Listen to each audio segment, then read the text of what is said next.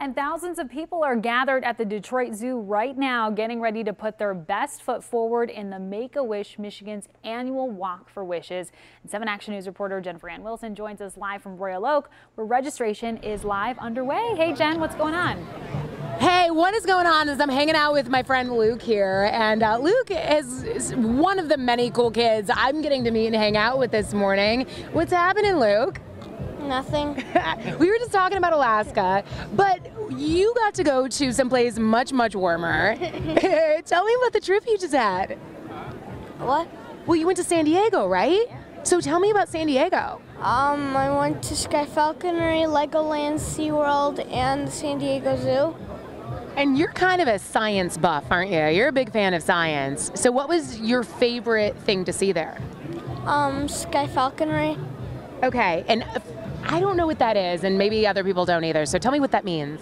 It's like where you get to fly big birds, and you get to feed them and like fly them on your shoulder, on your hand, and it's really fun. That's so cool. So when you say you fly a bird, like you're getting on the back of the bird and like going for a flight? No, okay. How does that work? You like put your hand up and it like goes on, they fly, they perch on your hand and then they fly to the next spot they want to go.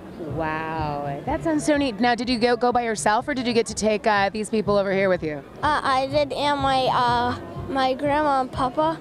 Your grandma and your papa and your sister and your mom and your dad. How cool. I'm going to go chat with them. That sounds like so much fun. I kind of wish I was there. I mean, this sounds like what a great experience for the family. What did this mean for you and your family? It was such a great opportunity for our family just to sort of get away from the day-to-day activities and just to make some awesome memories together as a family. Now, Luke is in 4th grade, right? And he's had a lot of surgeries, more than, anybody should have to go through, let alone being in 4th grade. So I know this is a really huge bright spot. And you guys know that this trip was in part made possible. I'm going to introduce you guys. I know you met really briefly before we went live to this man here. This is Adrian from Meyer, and he helped make this trip possible for you guys. And what a neat thing. What is it like for you to meet this family? It's an awesome feeling. I tell you, just look at the smile on Luke's face and the family that's supporting him.